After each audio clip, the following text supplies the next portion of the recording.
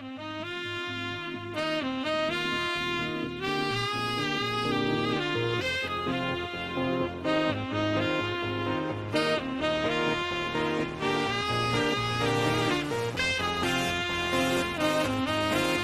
everyone, and welcome to another Room for Discussion interview. Today, we are especially excited to have you because it's our very first Lustrum interview, celebrating our 15-year anniversary. In 2024, 2 billion people will be taking to the polls to cast their votes in the EU, the US, India, Indonesia, and many other places around the world.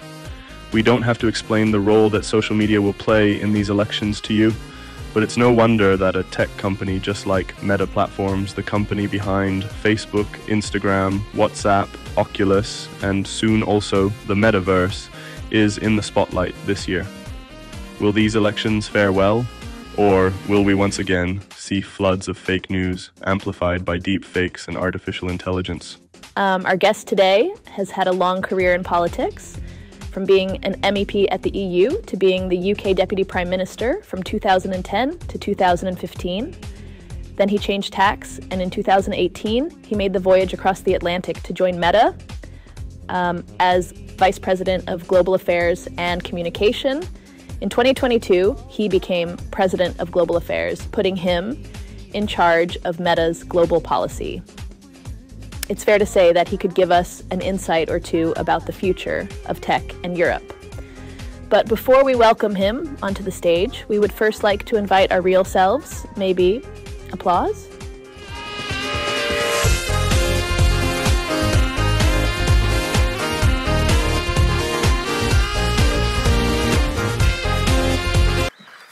Hello, everyone. Hello. Welcome to our interview. What you just saw was a deep fake. So what you saw was that the lips and the voice that you heard were completely artificially generated. And while it might not be the best deep fake, I think it took us 30 minutes to put together. So it's definitely a glimpse into the content of the future. We tried to make a deep fake of today's guest, but that didn't make for a great interview. So rather, he's here in the flesh. Can we have a big applause for Clegg?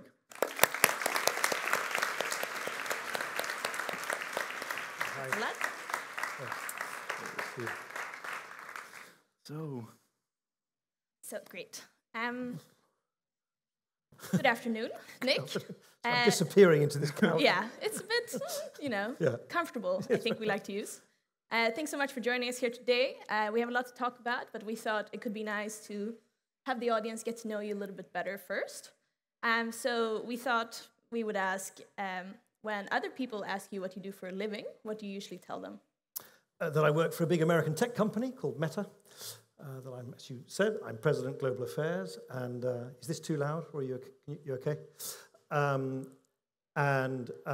So what I do in the companies, I oversee, as you said, I oversee the company's policies. What does policies mean? Policies, well, it means lots of things, but the main thing it means is this very fraught issue about trying to draw the lines as a private company,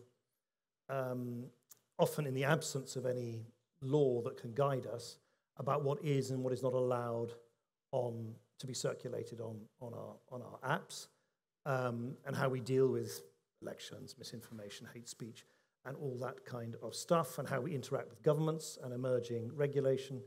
I also oversee the way that the company communicates around the world, and I'm sort of part of a small group of people who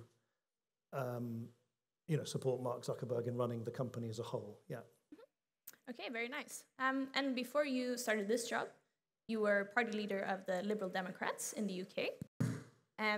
We imagine that going from British politics to American corporate life is a big change, but also perhaps that being on the spot, so to say, on the floor of the British Parliament actually helped prepare you quite well for your current job. Would you also say that's the case, or? Yeah, I mean, they're completely different places. I mean, Westminster and the House of Commons is sort of drowning in the past.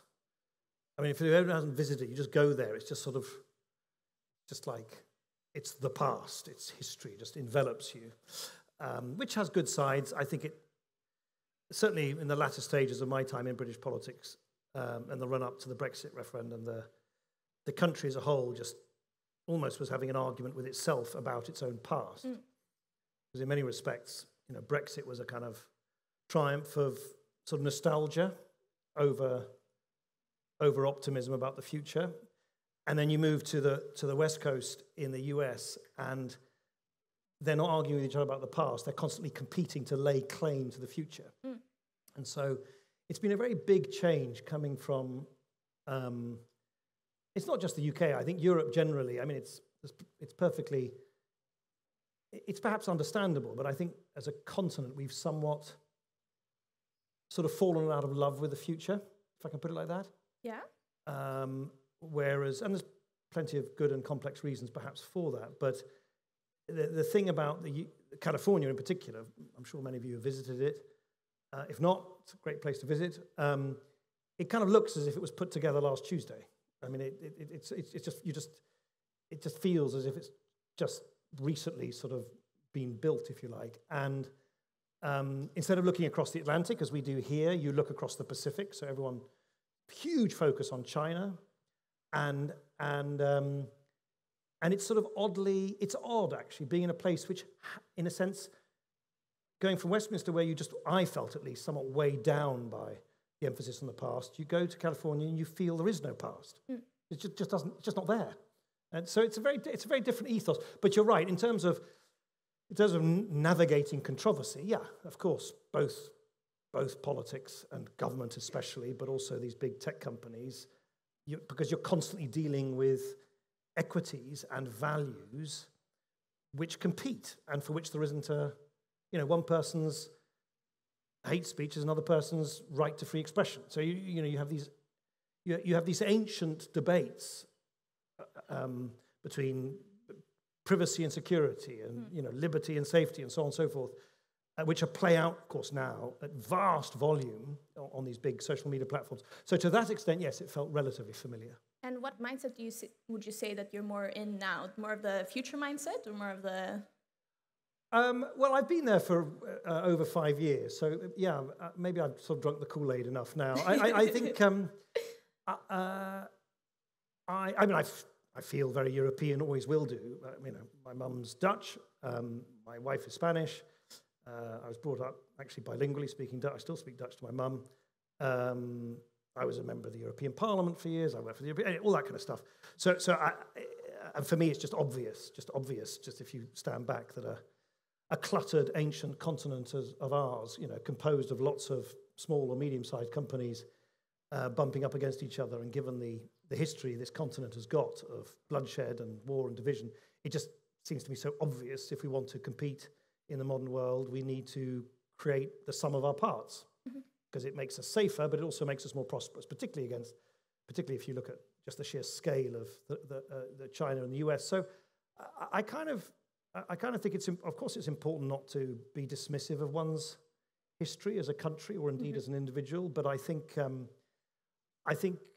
a certain optimism and a hopefulness about the future, is a pretty fundamental ingredient, it seems to me, for a kind of healthy society and a healthy political debate. In the United Kingdom, you were also Deputy Prime Minister, so of course that's also quite the change from the job you have now. But do you think that your new job is even more powerful than the last one? No.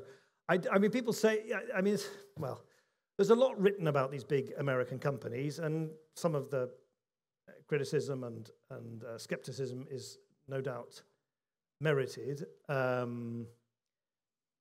And I certainly think if you're as big and simply as successful as these big companies are, I mean, Facebook is used by, the company's apps are used by around 4 billion people every month.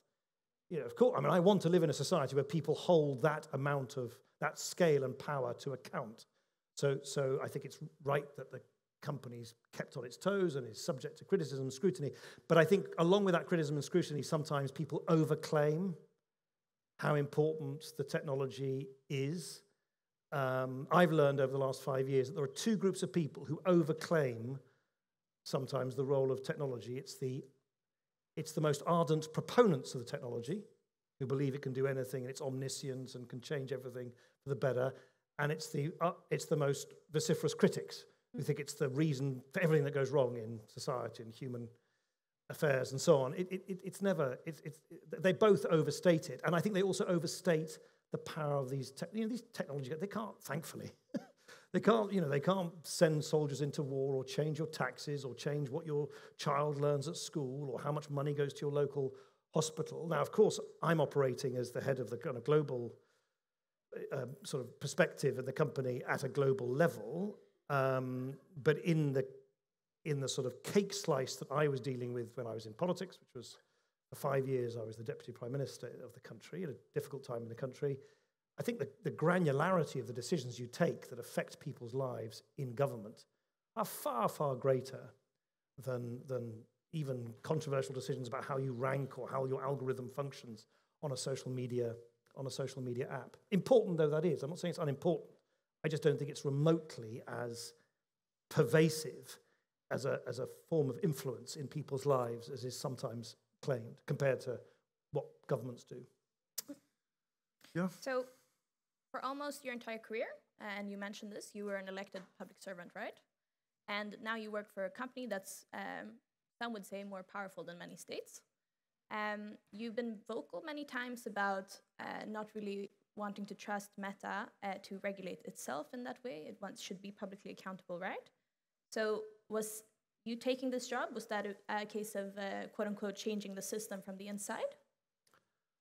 Well, I think one of the reasons why at that time Mark Zuckerberg and Sheryl Sandberg reached out to me was that they recognized rightly that for a company of that size, and it's not just Meta, it's, it's all companies, but particularly these big platforms, whether it's Google, whether it's Microsoft, whether it's Amazon, whether it's Apple, and by the way, those companies, but I mean, Meta is big, but those companies are multiple times bigger, can you believe it, than Meta. So in a land of giants, Meta is still, absurdly enough, actually relatively small compared to those monsters. But that you can't expect society to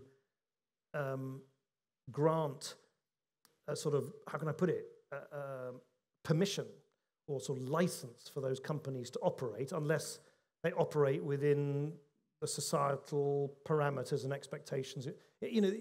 However big these companies are, they should be they should be serving the interests of, the tech should be serving the interests of us, society, humans, not, we shouldn't be, in a sense, serving their interests. But, and that's the fundamental accusation. The fundamental accusation is that the way that these companies work and the business models they have and so on almost imposes a relationship of kind of data servitude on people. I don't believe that criticism merits any scrutiny at all, but never mind, that's the thing. So of course you can only move forward if you have guardrails, and the only people who are entitled to impose guardrails are elected politicians and governments, and that's why what you've seen, certainly in the half decade I've been there, a huge change, particularly here in Europe, but not only here in Europe, in terms of new regulation. You've got in the EU, you've got the Digital Markets Act, the Digital Services Act. I think this week the European Parliament is voting to adopt the new EU AI Act. So these companies, it was always bound to happen, and in the end, I think it's healthy for everybody that these companies are. I mean, I can agree or disagree with them, and there are parts that I agree with and parts I disagree with. That's not really the point. Of course, it's right that you strike the right balance and that companies operate in a way that is accountable to the kind of, to the law of the land, of course. So guardrails are good, but also companies should do stuff internally. Of course. Yeah. Yeah. Okay. So democracy has been an important topic along your whole career, but also still for Meta. So what we'll see this year is we'll have elections in the EU, the US, India, Indonesia, and in many more places. Almost 2 billion people going to the polls in 2024. And this will also be the first time that we'll see generative AI involved in elections. So as Meta, are you ready for this election year? Well, I don't think one can tell, obviously, until the elections happen. I mean, it's worth, by the way, stressing that elections are happening already. I mean, Indonesia, which is the third largest democracy in the world, just had elections, 2 or 3 weeks ago. We had very consequential elections in Taiwan. We had very consequential elections in Pakistan. And and I have teams working to me who operate 24 hours a day, 7 days a week, 365 days a year around the world, exactly making sure that the way that political content and political debate plays out on our bit of the ecosystem is done as, is done within the remit of our own rules and so on, whether it's on disinformation, misinformation, and so on. And to your point about generative AI, I mean, interestingly, so far, but honestly, this could change in a millisecond, but so far, I actually would say that the striking thing is how little generative AI has been used at scale. Of course, it's been used. Imran Khan used a generative AI tool to communicate with his supporters from prison in Pakistan, for instance, in the wake of the election in Pakistan. So, of course, it's been used, but we operate at a vast scale, and we have quite sophisticated systems which try and detect these patterns at scale. And so far, we have not seen anything. We're not seeing the use of Gen AI on a sort of system level manner in any of these elections. I mean, Taiwan is a good example, of course, for obvious reasons. There were lots of attempts at external interference in Taiwan, using lots of different, and actually in many ways almost traditional methods of disinformation and so on. Actually, the interesting thing I think about Taiwan is because the Taiwanese population is so alive to that risk, they're surprisingly resilient to that kind of interference. And I think I know it's sometimes boring and everyone thinks there must be some switch or some algorithm or some clever AI thing that can make. Actually, one of the most important things to create democratic resilience is high levels of democratic sort of education about the online world, about how, of course, you should look at stuff with skepticism on the online world. And I think Taiwan was a great recent example of that. And it's kind of, I think it's something we need to kind of all emulate in the future. Because, of course, remember, generative AI, I mean, what you did there, yeah, it's kind of, but Photoshop's been around for ages. I mean, there have been tools to fabricate visual imagery for a long time. But what generative AI, of course, it does it at a scale, at a speed, and at an ease. And yes. I guess you didn't spend any money on that, right? No. So in a sense, you're lowering the barriers for people to try and use these technologies to do things which, of course, in some ways will be new. But I think the newest thing is just that it'll allow for the velocity and scale of synthetic content, whether it's audio content, visual content, written content, and so on, to sort of take off. As I say, at the moment, right now, speaking here, right now, and particularly looking at those elections so far, since January the 1st, we haven't seen anything happen on a major scale, but we're doing a huge amount of work, both in terms of the engineering of our own systems, the policies that myself and others are developing, not just on our own, but with other companies. I work very closely with my counterparts in other companies because you can't, no one company can deal with this because stuff sloshes around the internet from one platform to the next. So you have to have common rules. So we're doing a lot of work at the moment, which I can bore you with in detail, but in a nutshell, what we're trying to do is arrive at industry-wide standards where at least all the big players to begin with have similar or at least interoperable standards of what's called provenance and detection. So that when someone produces something which synthetically using a Gen AI tool, let's say an image, that there's an invisible water. So let's say if you produce a synthetic image, right? But you've produced it on a tool which is not owned by Meta. I know it's Midjourney or Stability AI or one of the endless tools, and then you want to share that to all your friends and stuff on Instagram. What we're trying to arrive at as an industry is standards of invisible watermarking, so our systems would immediately detect as that content is ingested onto our platforms, because you're sharing it on the Instagram app, that it is synthetic. And that then allows us the opportunity, if we want to do that, to then put a watermark on it so that when someone sees it, they can immediately see that it is synthetic. And at the moment, if you use our tools, so we have a tool called /Imagine, which is a very versatile visual synthetic image creation tool. If you use our tools, you will see a circular watermark saying this is AI if you use our tools. The difficulty, as I said, is even if we do that perfectly, our problem is that we also distribute other people's content. So we need other people to abide by the same standards. And that's what I'm working very hard at the moment to try and deliver. And it's going to be difficult because there are going to be lots of people, sort of, bad people who want to do bad things to our elections who have no incentive to abide by those standards. So even if us and Microsoft and Google and the rest of it, we abide by those standards. We're always going to have this adversarial issue of bad actors incentivized to subvert those standards, which is why some of our most advanced research at the moment, and we have some very advanced research centers in Europe, is trying to develop provenance and detection capabilities which can detect whether something is synthetically produced, regardless of whether there is an invisible watermark or not. Anyway, I could bore you endlessly, but it's just a really important point that in the end, what you need is just a lot of hard work and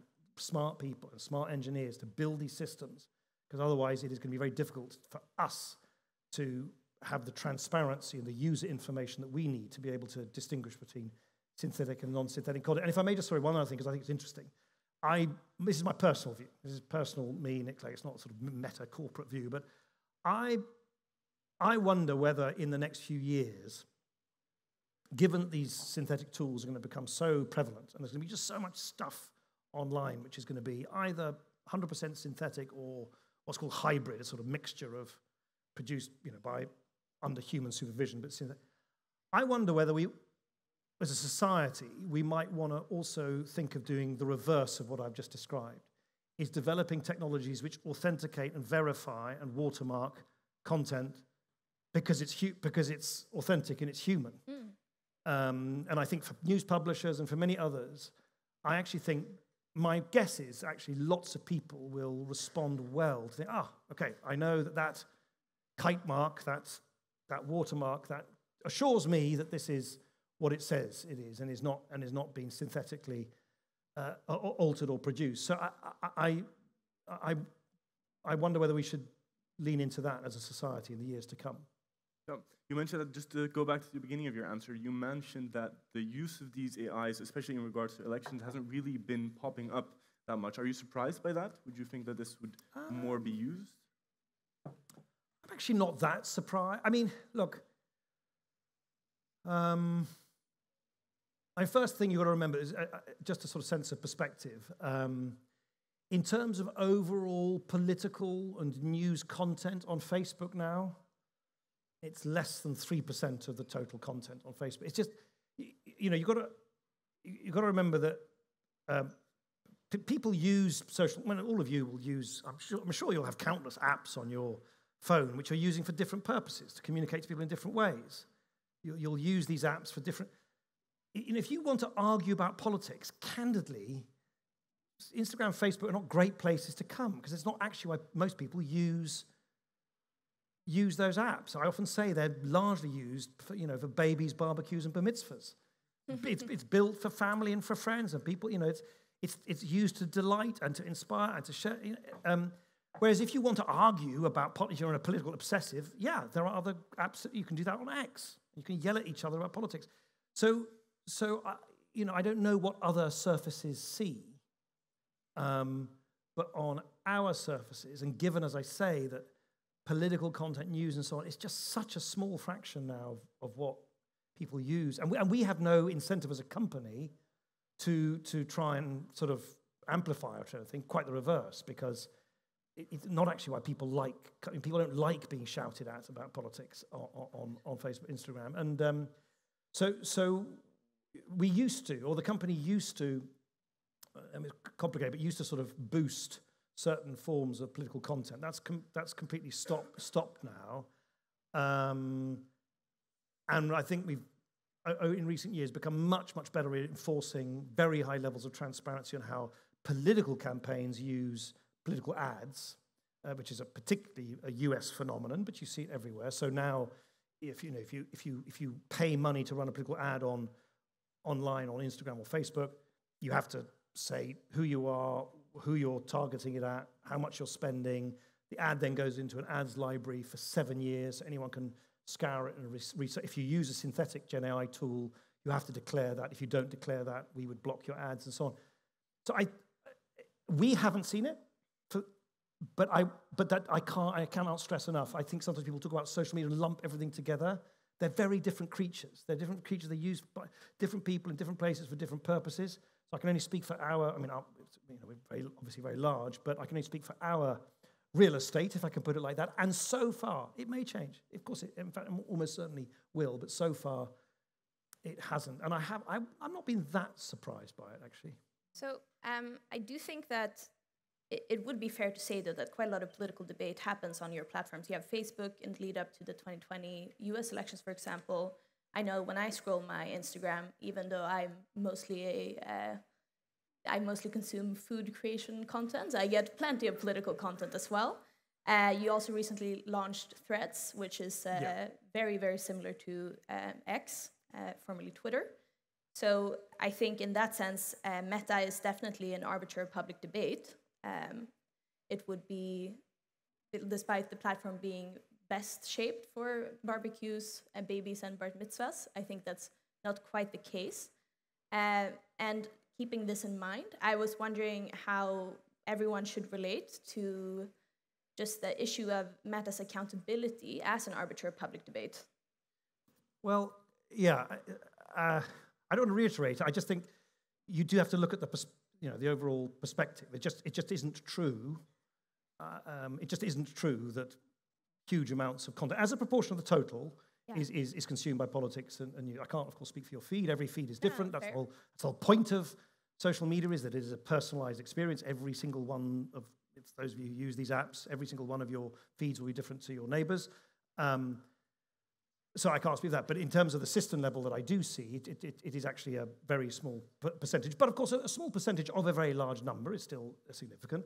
And of course, we have that responsibility, which is why we spend the amount of money and employ the number of people we do to try and make sure that that is done as safely as possible. So we have spent in the last must be about 5-6 years, we've spent about $20 billion on safety and integrity on the platforms, including election and political debate. We have employ close to 40,000 people doing that. We work as a company with by far the world's largest network of, including here in the Netherlands, of independent fact checkers who are independent of Meta. We pay them, but they're independent of us. They can look at anything on our platform and identify it as possible misinformation, and they can apply their judgment on it, and then they can either judge that something is partly false or missing context or false and so on. And then if it's judged to be false by an independent fact checker, we will significantly demote it. So it takes a long time to find it if you're just scrolling on your feed. And we also put a great interstitial a filter on it, so you have to click through it to see it. So there are, 20 billion, 40,000 people, all of those, that is a very considerable investment. And of course, under new legislation, not least the EU Digital Services Act, we have to show our homework. So we have to go to the decision makers in Brussels and so say, this is the way we're preparing for these elections, this is what we do, these are the policies we would put in place, this is the way we enforce them. This is the way, for instance, we give users a right to appeal. If you feel that, I don't know, I'm being silly, but what is your favorite Swedish dish? I'm not so much into Swedish food. Let's say meatballs. Okay, meatballs. So you, let's say, post a picture of meatballs on Instagram, and Instagram takes it down because it says, no, that's a symbol for a demonic cult. And you say, no, it's just my meatballs. You can now go to something we've set up, which I helped set up when I arrived at the company, which is the first of its kind in the industry, which is an independent oversight board made up of Nobel Prize winners, former government leaders, scholars, jurists, and so on. And they will then look at the post of your meatballs and will say, Meta, what are you talking about? This is ridiculous. They're just meatballs. You must restore Ella's picture of those meatballs, and we will then do that. And we now publish, along with our financial results every quarter, so every 12 weeks, all the data on the areas of content that we don't want on our platform, whether it's hate speech, bullying and harassment, whether it's IP fraud, and you name it. And we don't just judge our own homework. So you have the accounting firm EY independently audits it.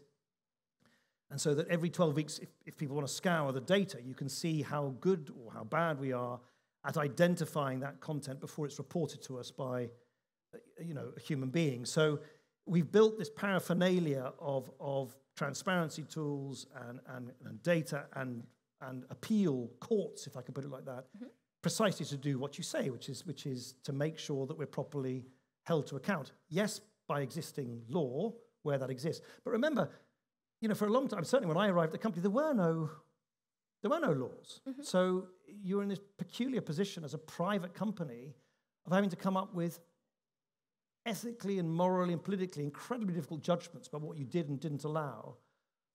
Hate speech is a classic example. It's not illegal.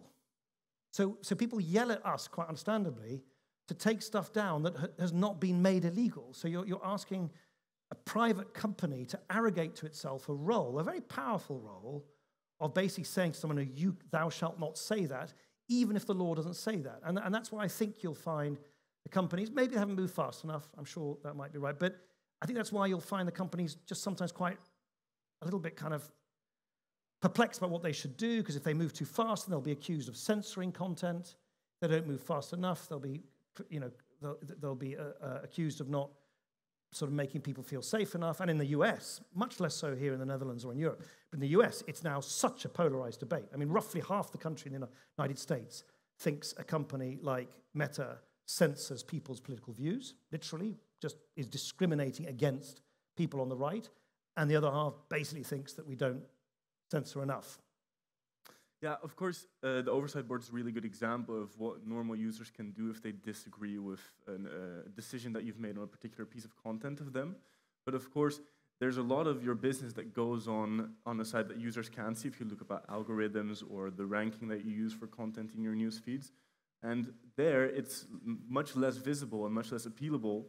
So what can regular users do to voice their opinion about that side of your business? Well, you could turn it off. If you don't like the algorithm, just turn it off. There's a very simple control which says, I just want to see it chronologically. Or you can basically reconfigure it. You can choose particular topics. You can prioritize some topics. You can switch others off. You can switch certain advertisers off.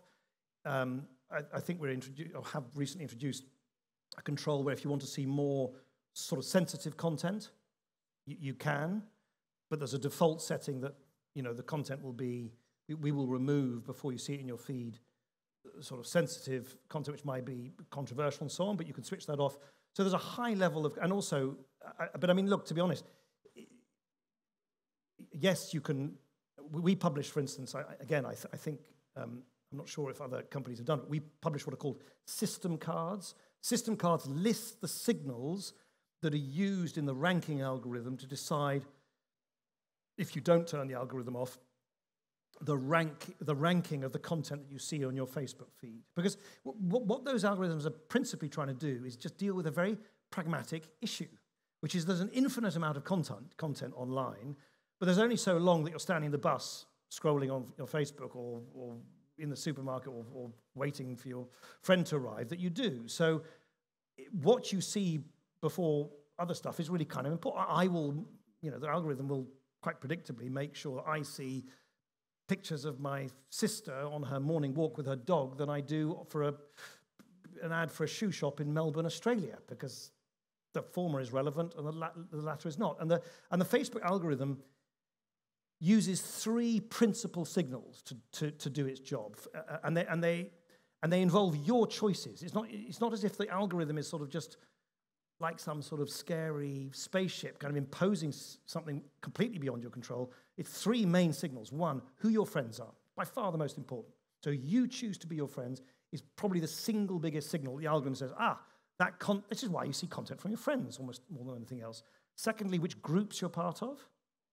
And then thirdly, what content you engage with, share, you comment on, and so on. And those are, there's many others. There's time of day, what device you use. Is it short-form video that you particularly like rather than text? And a whole bunch of other things. But they are, and we're quite transparent about that in terms of publishing these system cards.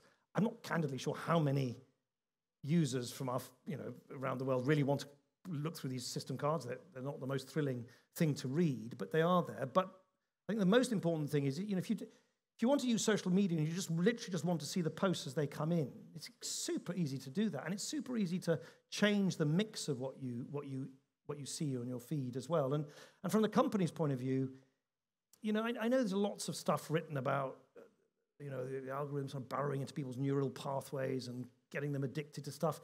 To be honest, it's just a little bit more simple than that. It's like we want people to enjoy themselves, to have a positive, of course, have a positive time, and to see stuff that they find relevant and enriching. So, and I mean, you know, I often read, oh, it's all about just getting a dopamine hit. It's not actually the case. You know, we rely quite heavily, for instance, on surveys, so that people in slow time, not while they are experiencing the scrolling, you know, what is it that you found relevant? What is it that you found useful? What is it you found interesting? So that we can feed that into our systems. But your central sort of question, of course, I 100% agree with you that the more people feel that they understand the system, then of course, from my point of view, you know, the lack of understanding is a big problem, because what happens is that into that gap of know or misunderstanding floods a whole bunch of assertions, some of which might be right, but many of which just sort of are kind of almost anthropomorphizing these algorithms as if they've got some sort of, you know, malign intelligence. They don't. They're machines, and they respond to signals that you put into them, and the users absolutely should have as much transparency over that as possible. I think good time to turn to the users now. So I think we have time for some audience questions now. If you raise your hand, we can see... Yes, we have you were quick here. In the middle, yeah. Thank you for being here. I wanted to ask you about, for example, in the international sphere, because, okay, now we're talking about Europe, but for example, I read about the Rohingya and countries where English is not, of course, the main language. How do you deal with that? And do you think, despite AI, that you would need to hire more humans to filter content, for example, hate speech against the Rohingya minorities when they fled the country? Apparently, Facebook was very flooded with a lot of hateful content. So I'm curious how you think you might hire and educate people, or maybe users themselves, to kind of control out like that behavior getting out of control.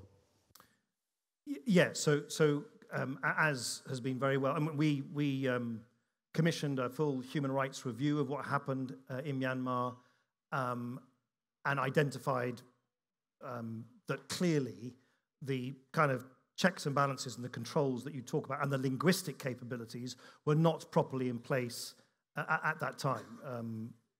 This is now going back, I think, sort of 7 or 8 years. And I think huge changes have been made since then, not only in terms of employing people who have the relevant local expertise in terms of local idiomatic and cultural sensitivity, but here's the thing, to your point about whether it's human moderators or not. The huge velocity of the huge quantity of content, I mean, billions and billions and billions of pieces of content flooding across our systems every day. We could employ, I mean, as I said, I was talking earlier about 40,000. We could employ 40 million. You'd still have a fundamental mismatch between what a human being can do, you know, in their day job, looking at content moderation, and the amount of content that floods through our systems. So we try and preserve our human content moderators to look at the most difficult cases, the edge cases, the cases which require judgment or require some understanding of context and so on. What we have actually found is that the AI systems are some of the most powerful tools in triaging and identifying content that we don't want to see on our platform. So hate speech, for instance. I talked earlier about these reports that are issued every 3 months. You'll see in that report now the prevalence of hate speech on Facebook. Prevalence, as in other words, the percentage as a percentage of the total amount of content on Facebook, how much of that is hate speech, now stands at around 0.01%. So that means for whatever, you know, every 10,000 bits of content you're scrolling, you might find one bit of hate speech. I'd love to get it down to 0. I don't think that will ever happen. But here's the key thing. It has declined by well over 50% just over the last couple of years for one reason alone, which is that the AI classifiers have got better and better and better. Because you know what these AI, I mean, for those of you who you know, are AI scientists, you know, they're like great combine harvesters. The more you feed them, the better they get, the more accurate they get, the more nimble they become. And so I actually think, whilst it's quite right for people to identify, as we did in the beginning, the dangers or the threats about synthetically generated content, it's really important to remember, actually generative AI is also the best tool against bad content. And a lot of the early experiments we're doing at the moment in the company of using Gen AI to identify patterns of content or specific content that we don't want to see on our content on our platform is really very, very. So it's a sword and shield, if I can put it like that. And I certainly believe that the company is now in a way, way better place in terms of linguistic insight, local knowledge, both working with humans, but also training our AI classifiers for in Myanmar, for the Rohingya people, and others than it was in the past. Let's have another audience question, please. Yes, Max, right in front. There you go. Hi. Just recently, Human Rights Watch identified that Facebook has been banning content relating to Palestine and from Palestine up to 1,000 times more than content from Israel or related to Israel. Could you please elaborate on the policy that Meta has on this? And why even yesterday, during the Palestine protest here, all the live streams were immediately banned? I don't know about the latter, I'm afraid. I need to look into that. But I think I can address the assertion, which is made by many groups and observers, that there is somehow bias or prejudice in the way that content moderation works as the Israel-Gaza conflict plays out. And we very strongly refute that. We have a lot of data which we publish to try and demonstrate that.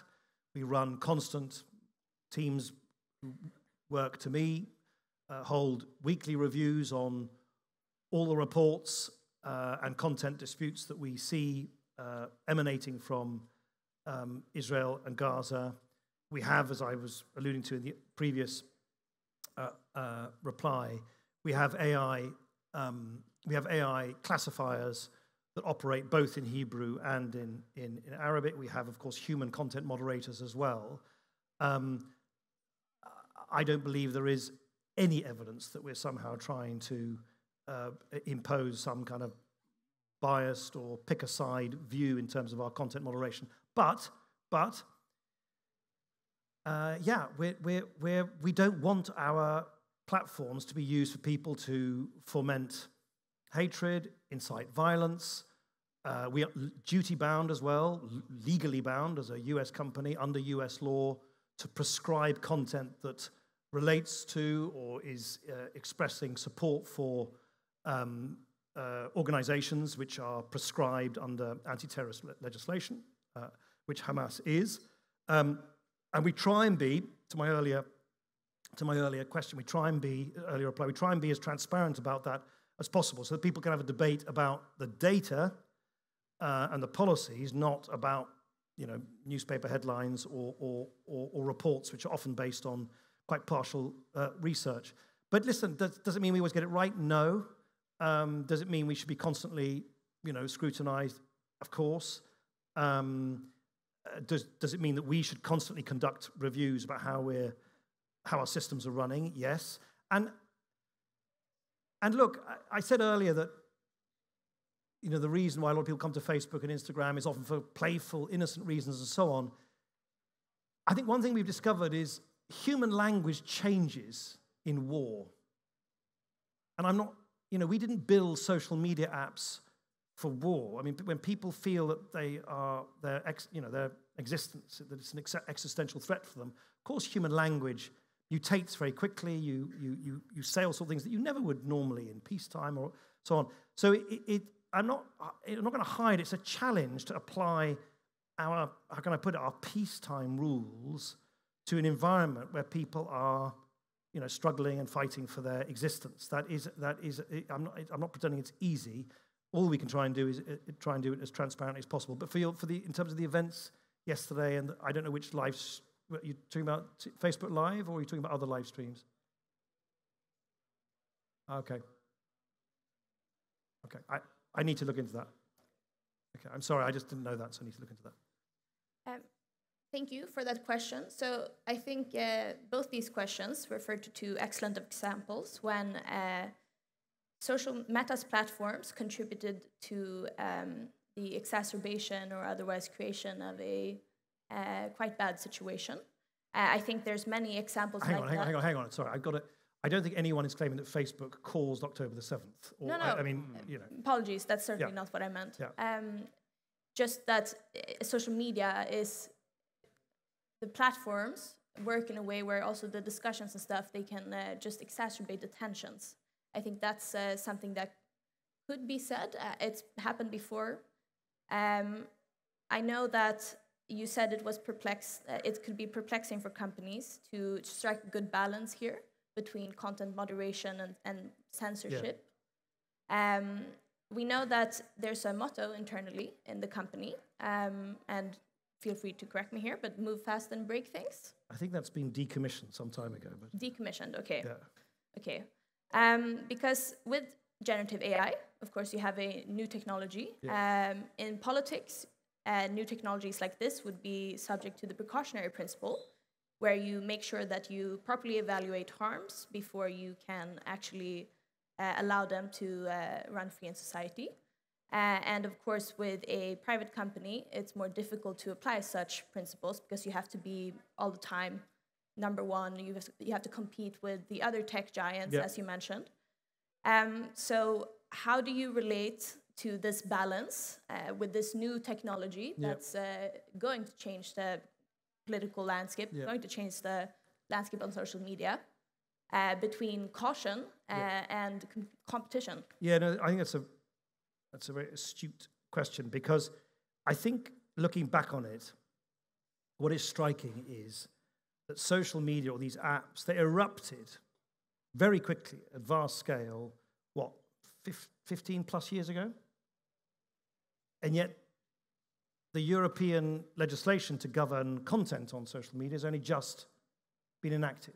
So you've had this gap of over a decade and a half between the advent of the technology and the advent of the rules and the laws and the regulation.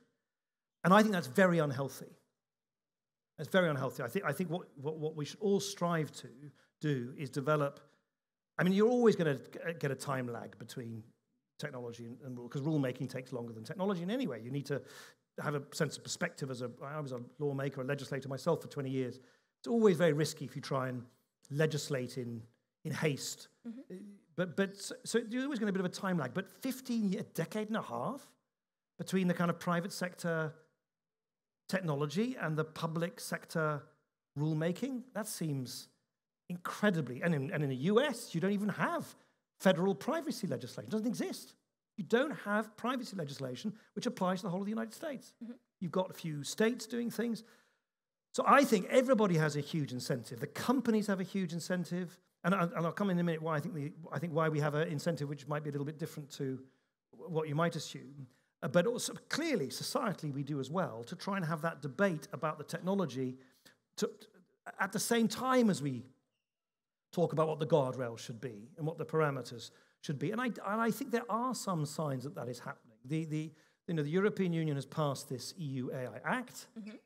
I don't think it's a perfect piece of legislation. I think some of it might actually hamper European innovation. But, at least they're trying to get that onto the statute book quickly with very clear testing and transparency requirements so that models are not released before they're properly scrutinized, if they're above a certain size. I was at a meeting last June or July with my counterparts from the other big tech companies in the White House, with President Biden and his team.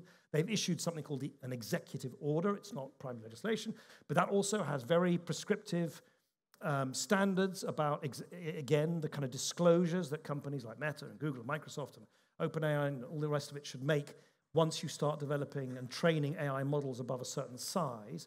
And I'm not sure if I speak for the whole of Silicon Valley. I'm sure there are people in Silicon Valley, these wretched governments, they don't know what they're talking about. My personal view is that is a healthy thing. It's a healthy thing, given how versatile and powerful this technology is, that we're trying to put the guardrails in at the same time. But to my point, what might surprise you is the reason why I think we have an incentive is, of course, cutthroat competition and all the rest of it, and absolutely, and you're quite right to say, left to their own devices, private sector competitors will just compete. But I think the mood swing, I think the sort of pendulum swing has been so violent over the last 15 years for the previous iteration of technology, where it went from sort of frothy techno-utopianism. You remember the time of the Arab Spring, social media was going to make the sun shine and the traffic flow, and everyone's going to be nice to each other, and everyone's going to be, democracies. Yeah. And then it swung completely the other way. And now nothing that happens that people don't like is not blamed on social media. Of course, the truth lies somewhere in between. But I don't think, for the company's point of view, it's great to be caught in those sort of violent mood swings from sort of excessive optimism to excessive pessimism. So my hope is, actually, it's one of the things I spend most of my time on these days. I'm traveling around Europe at the moment, is to talk to regulators and lawmakers. They don't know how these systems work. They're not technologists. It's to say, look, here, we as a technology company, we can provide you with our insights about what would work so that you can, as I say, you can have the technology and the guardrails developed more or less in parallel. So you would welcome more regulation as long as it's in consultation with the companies?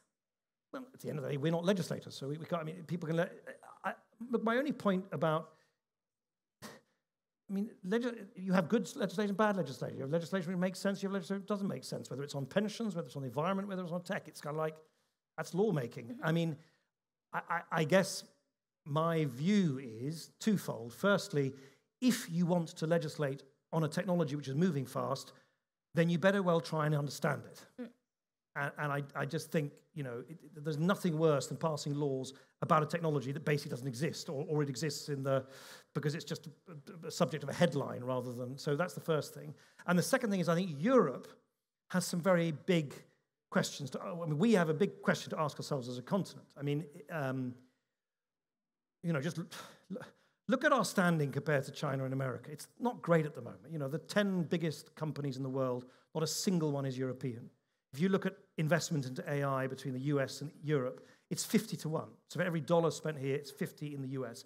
If you look at where researchers are going, if you look where patents are being issued, if you look where innovations are happening, it's not happening here. And I say this as a former, politician, a former deputy prime minister, former member of the European Parliament, former European Commission bureaucrat, as I was once, is I don't want my kids to grow up in a sort of museum continent where basically Europeans spend their time regulating other people's inventions. I also want us to invent our own stuff and also be innovators ourselves. And I worry if you compare, when I first did an internship in Brussels, a long time ago now, when the single market was the new thing and people were debating whether there should be a single currency, there was this real sense of fantastic energy and hope that we would create this big single market on the scale of the Americans, on the scale of the Chinese. And now you fast forward a few decades later, and it's all about, people have forgotten about building a big open space of innovation in Europe. If you're a Dutch tech entrepreneur living around the corner here, and you come up with a great new online idea, you can't, I'm afraid, have it available to customers in Lisbon or Helsinki or Luxembourg or Berlin the following day. There are still so many barriers. So we actually haven't done what we said we were going to do 30 years ago, and so we end up instead spending all our time investing political energy in regulating other people or other people's technology. Now, of course, that plays a role. But if we also want to grow and we also want to invent new stuff, then and we don't just want to always open these. This is a phone made by an American company. I open it. It's an app made by an American company. It's like driven by AI, run by, America.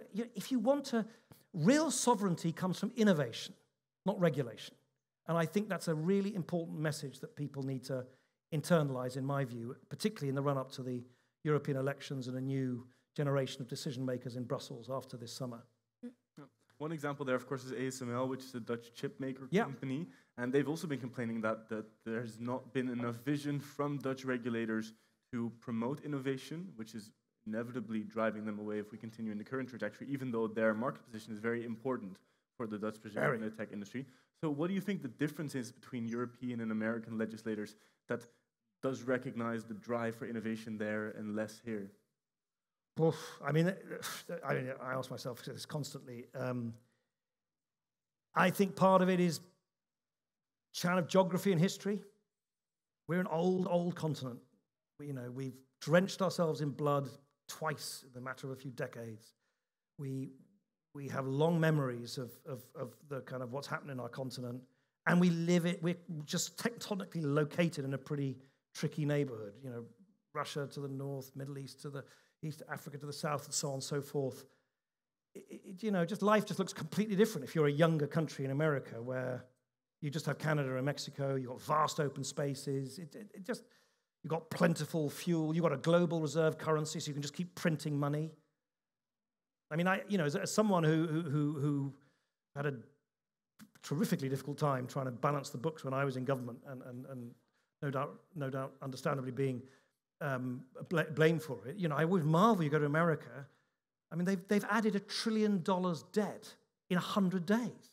It's just like unimaginable, because you can just keep printing the money because people keep buying dollars. We don't have any of those advantages. So I think there's a bunch of macroeconomic, historical, contextual reasons why.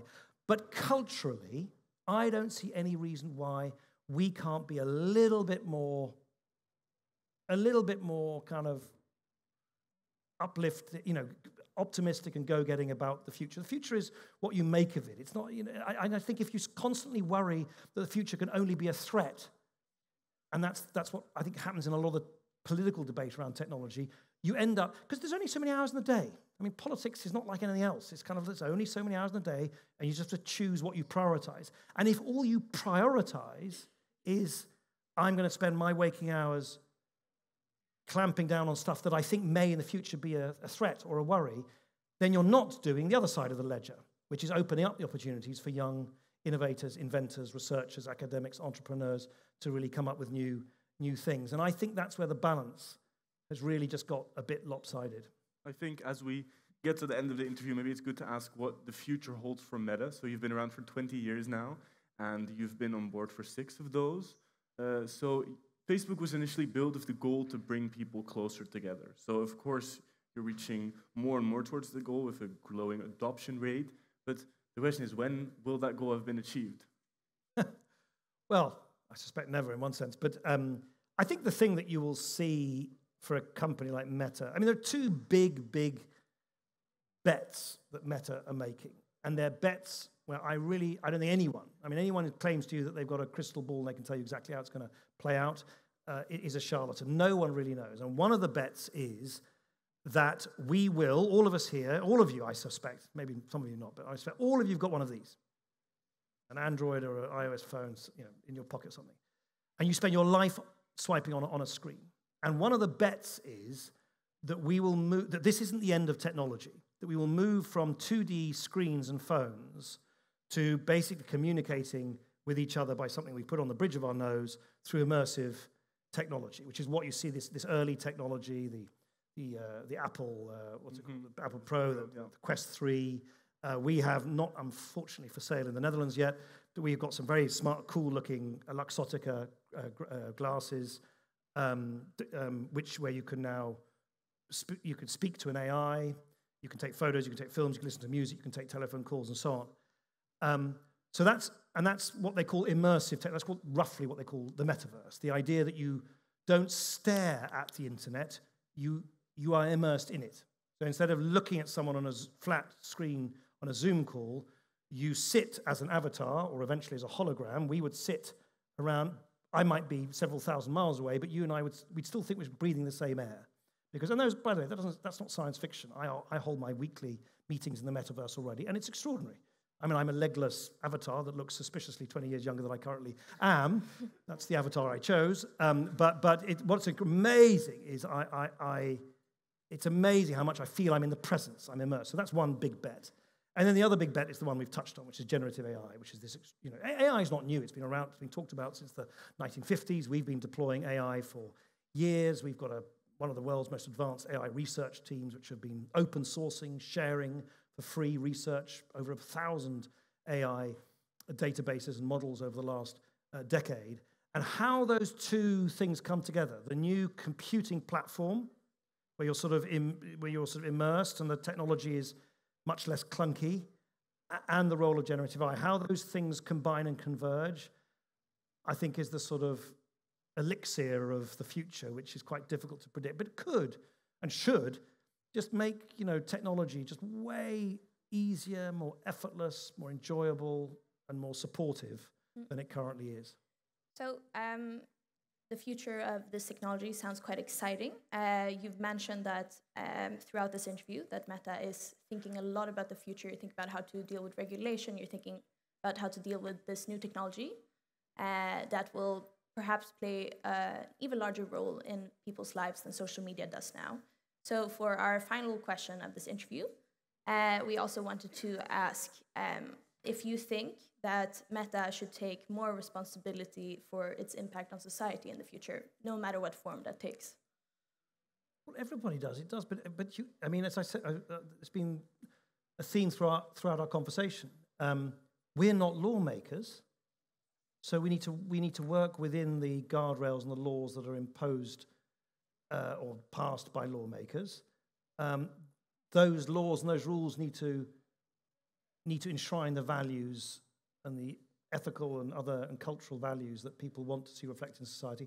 And should companies like Meta play? Of course they should. I mean, we're not divorced from society. We're not a sort of agent of antagonism against society. Mm-hmm. We are part of it. And the fact that so many human beings use our apps to communicate with each other, of course, confers a particular responsibility. And it's one that I hope, with the passage of time, we're discharging with ever greater sort of credibility and skill. I think on that note, we can end today's interview and our very first Lustrum interview with that. We're back here tomorrow with an interview with Brian Klaas, who's an author at the Atlantic and democracy researcher from 1 to 2. And on Thursday, we'll have our second Lustrum interview with the CEO of KLM from 2 to 3. So we hope to see you there. As always, you can watch our interviews on YouTube. And if you want to see yourself on this catch one day, we have our applications open right now. They're on our website, so apply if you want to join. Thank you so much, Nick, for being here, and thank you for spending this hour with us. Can we please have a round of big applause?